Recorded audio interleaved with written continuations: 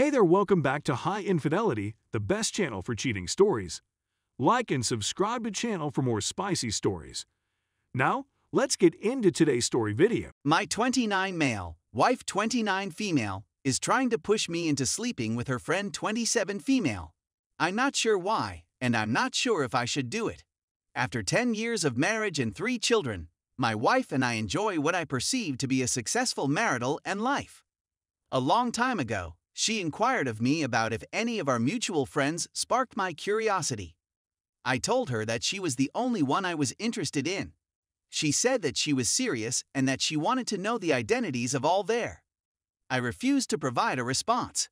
She persevered in her attempts to persuade me to reveal my identity, and I eventually gave up and revealed my identity. She then inquired as to whether or not I would be interested in sleeping with her. Of course not, I said. She then inquired as to whether or not I would do so if we weren't married. I continued to say no, but my wife accused me of lying and persisted in forcing me to say yes to the question. Eventually, I gave up and told her that if I wasn't madly in love with her, I'd sleep with her friend instead.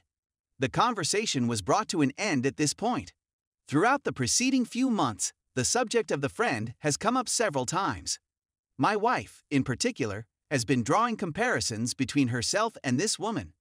So she'll make a comment about her friend having a prettier buttocks or being more endowed than she is, for example. I'll tell her again and over that she's more gorgeous than I am, but she won't believe me. I have a feeling she was upset by what I said, and she is now jealous of her friends since she has gained my attention as a result of it. 3 weeks ago, my wife offered to get me and her friend together for a get-together. What she had to say caught me off guard, and I asked what she was talking about. She then added that she was aware of my desire to sleep with her and that I considered her to be more beautiful than her, and that she would understand and wouldn't mind if we had a single night of sleep together. I told her that she was speaking erratically and that I was not interested in her friend, and she agreed. She then said that it would not be detrimental to her feelings if I was to accept her offer, and that she feels I should do so. When I told her no, she honestly inquired as to whether I would her friend. Once again, I replied no. I inquired as to why she felt the need to do this. She insisted that it wasn't some bizarre obsession, that all she wanted was for me to be happy, and that was all she wanted. I told her that I was unable to have relations with another woman.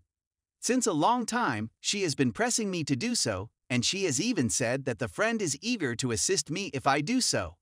The fact that she shared this information with her friend bothers me.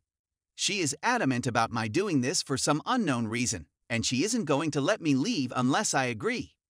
My temptation is to do it merely to avoid hearing it again, but I don't want to sleep with anybody other than my wife because I don't want to hear it again. However, it seems that she is okay with my bashing a friend of hers who she is jealous of. This is a peculiar situation, and I'm at a loss for words at the moment. Can someone please explain to me why she is behaving in this manner, and what I should do to address the situation? Story 2. My wife cheated and is still cheating. I filed for divorce, but I still love her and want her back. I discovered that my wife was cheating on me around a month ago.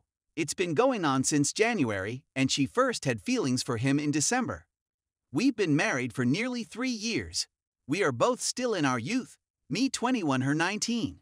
Although we merely had a courthouse wedding, I always promised her a formal one.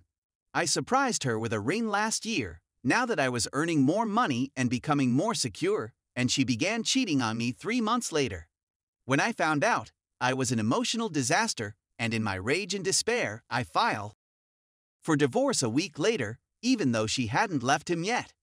She subsequently resigned her work and relocated 2 hours away to live with her parents. Now that I've had a few weeks to cool down, I've realized that I still love her and don't blame her for the affair. Now for my justification. The guy she is seeing was a colleague of hers at the same company where my father and 2 neighbors work. They were always talking about him, and how weird he was, and how he was always clumsily flirting with younger females at work. All of this was conveyed to me before my wife ever began working there. We all cautioned her to stay away from him once she began there, and even those employees who weren't in our inner group were warning her the same thing. But she was fast to become friends with him since she had left all of her other friends behind when we moved to a new place. And she is a teenage girl who craves attention, and he was quick to recognize and capitalize on the situation. He also has a wingwoman, who happens to be a woman. Later, I learned from reliable sources that his wingman makes the young females at work feel horrible about their existing life situations/relationships, then swoops in to be their hero in shining armor, convincing them to fall in love with him and sleep with him. It all began when I would stop by her business to get groceries and say hello to her to see if she was okay, since she had just started her new job and I wanted to make sure she was happy. His wingman then began telling my wife that I was a poor husband and that I was overbearing because I would come in and check on her. As a result, whenever I went to the shop, my wife would pretend she was busy and didn't want to get in trouble, then order me to leave. So I'd ask her when her next break was and see if she wanted to hang out for a few minutes and speak about her day. She'd tell me that she didn't have any more breaks and that she'd see me when she got home, and then I'd see her walk out with her partner less than 5 minutes later, headed to her vehicle. When I searched through her phone, I discovered that the first photo she saved on her phone when they began dating was a Johnny Depp quotation that stated, "If you fall in love with two people, go with the second. Because if you really love the first, you would never have fallen for the second." During their first few weeks together, he wrote numerous identical notes until he realized he had her in the palm of his hand. This seems like a good moment to note that the guy in issue is 47 years old, my wife is 19, has a wife and 3 children. I called his wife a few weeks after learning the news and informed her what was going on. She then informed me that he had cheated on her the previous year as well, and that she was now over it. She informed him she wanted a divorce and explained why, but he denied having any other girlfriends and was battling to repair his marriage. My wife then began telling me that her boyfriend was attempting to leave their marriage, but his wife would not allow him.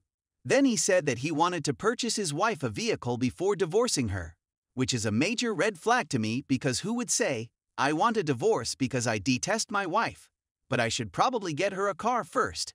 I've attempted to explain to my wife that he's clearly lying to her, but she refuses to believe that his tales don't line together.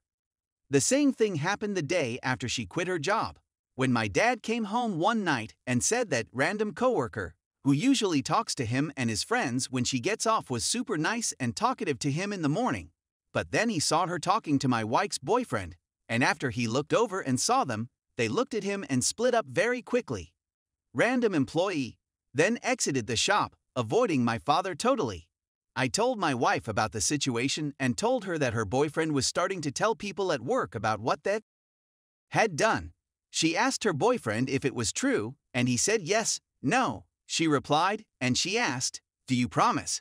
He replied, "Of course I promise, I would never lie to you," and then he told her, "You need to stop listening to your husband. He is deceiving you and attempting to mislead you into returning to him. I only want she could see the truth, but I can't provide her evidence since she won't listen to me when I give her instances. And whenever I tell her about anything he's done wrong, she contacts him and asks him if it's true, which of course he denies immediately. I know he's manipulating her, and I know the lady I married would never do anything like that.